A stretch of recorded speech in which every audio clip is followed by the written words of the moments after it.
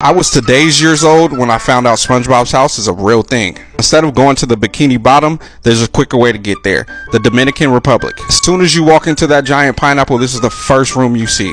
And this thing looks spot on. You got the chair, the TV, his table, and of course this place wouldn't be right without Gary. Who would have known SpongeBob was living like this? This place is absolute luxury. The villa comes with a private infinity pool. This is the main bedroom and one of the 3 bathrooms with the outdoor tub. SpongeBob, I never would have thought you had it like that. Here's the second bedroom, the one for the kids. It has double beds, a TV, and a couple different Gary posters hanging up. So it's been said this place costs you $3,800 a night. SpongeBob got some deep pockets. Can you guess which meal the butler serves all day long here? A Krabby Patty.